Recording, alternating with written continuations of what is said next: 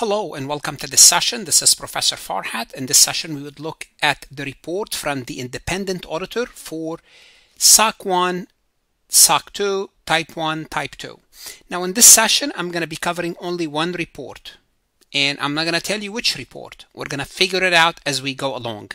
The reason I say this is to let you know that if you can follow with me throughout this report, then you understand the basics of SOC 1, SOC 2, Type 1, Type 2. Because a report is a summary of everything that you need to know about these topics, with few exceptions here and there. For example, we're not going to touch the carve-out or the inclusive method. Otherwise, everything you need to know about SOC 1 and SOC 2, Type 1, Type 2, it's summarized in this report. Now, but you might be asking yourself, Professor Farhat, didn't we look at the system description, the assertion? It doesn't have to be with an S, it should be just assertion, called assertion. Yes, we looked at the description, we looked at the assertion. Those are technically part of the independent report. They might be attached to it, or there might be additional explanation, but the report itself is the final product, is what we basically deliver to the client, to the customer, the report itself. And this is similar to financial statements report. At the end of an audit, at the end of an attestation engagement, we issue a report. And this is the report we're going to be looking at today, but for a SOC engagement. Let's go ahead and get started. Before we proceed any further, I have a public announcement about my company, farhatlectures.com. Farhat Accounting Lectures is a supplemental educational tool that's going to help you with your CPA exam preparation as well as your accounting courses. My CPA material is aligned with your CPA review course such as Becker, Roger, Wiley, Gleam, Miles. My accounting courses are aligned with your accounting courses broken down by chapter and topics. My resources consist of lectures, multiple choice questions, true-false questions, as well as exercises. Go ahead, start your free trial today. Well, starting with the title.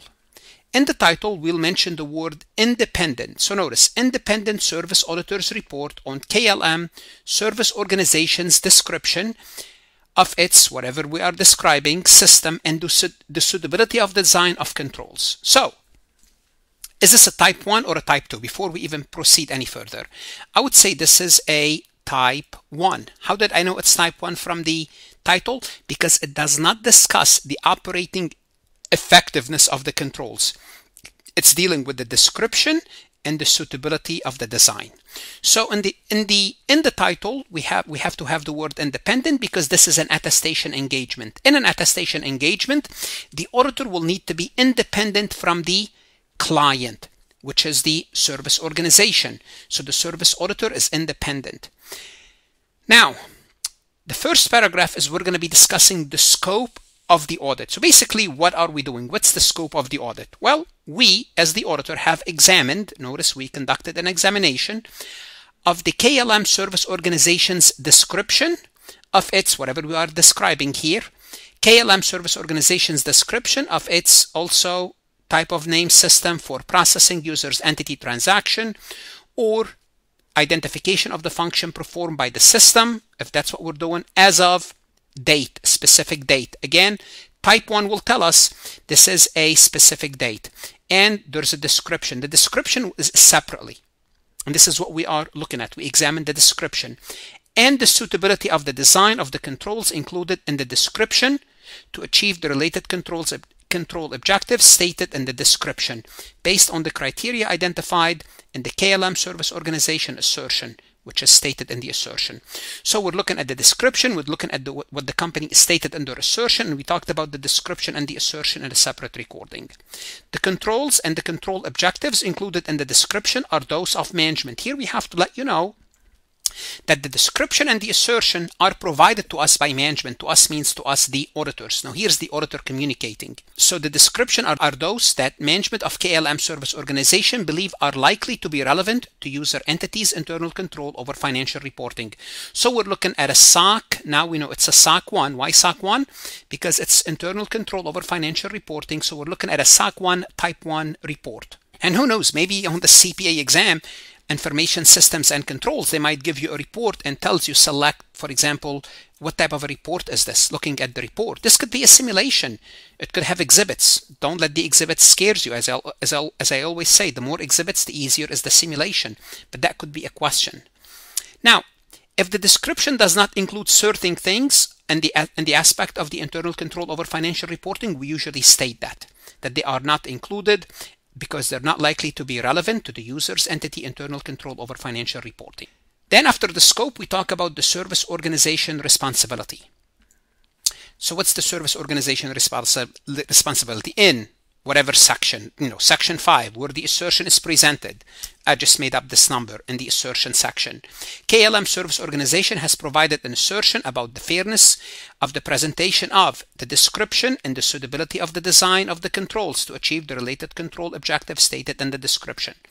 So again, the service organization provide this.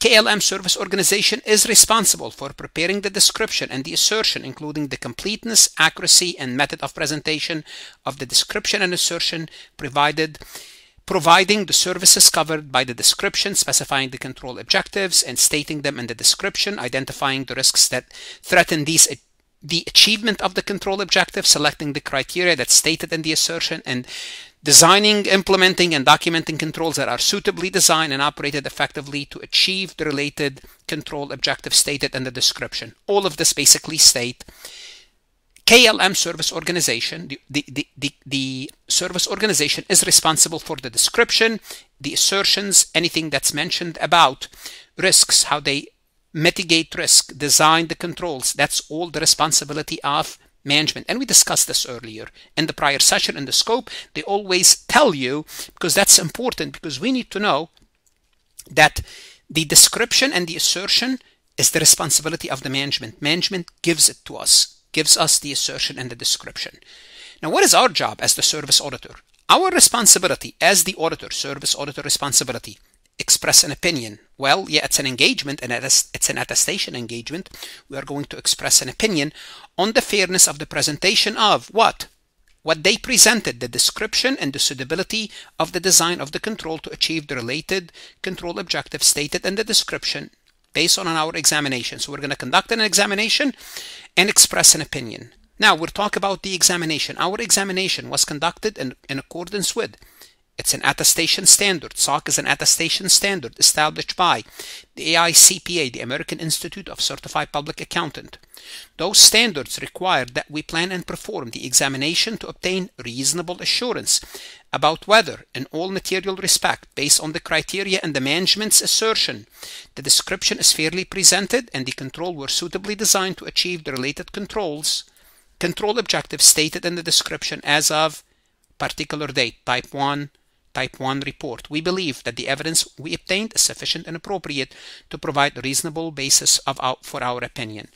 Again, what are we saying here? We are telling the users of this report, our responsibility is to express an opinion on the description and the suitability of the design of the control that was provided to us by the client, by the service organization. We followed the guidance, the attestation standard, the guidance that we followed that are established by the ISC CPA, and we collected evidence, and that evidence is sufficient and appropriate. Also, we emphasize on what's an examination. An examination of the description of a service organization system and the suitability of the control involves, now these are not a list, this is not a comprehensive list, performing procedure to obtain evidence about the fairness of the presentation, assessing the risk that the description is not fairly presented, that the control were not suitably designed to achieve the control objectives, evaluating the overall presentation of the description, suitability of the control objectives stated in the description, and the suitability of the criteria specified by the service organization in its assertion. Again, here we're not looking at the operating effectiveness, we're looking at a type 1 type of deal. So this is all tells you it's a type 1, SOC 1, type 1. Then we have to have a paragraph about inherent limitation. We have to let everyone know that there's always inherent limitation in any internal control or any control system. The description is prepared to meet the common needs of a broad range of users, entity, and/or auditors who audit and report on the user's entity financial statement, and may not include every aspect of the system that each individual user entity may consider important in its own particular environment. What we are saying is this: we cannot cover everything. That's the first thing you need to know, because this service organization might have many user entities. So in other words, they provide services for more than one company. And our control may not cover every single control that affect those user entity. Because of their nature, controls at the service organization may not prevent or detect and correct all misstatement in processing or reporting transaction. So we just want to let you know this is a limitation. Or identification of the function performed by the system if this is what we are doing. Also, the projection to the future of any evaluation of the fairness of the presentation of the description or the conclusion about the suitability of the control to achieve the related control objective is subject to the risk that controls at service organization may become ineffective. Whatever we tell you now, this is what we know now. We cannot predict what's going to happen about these controls, about their description and their suitability of design in the future. That's another limitation. So we may not cover every single thing, every aspect of the control that's relevant to every user entity of that service organization, and we cannot project what's going to happen to these controls in the future. And we can never project the future for anything.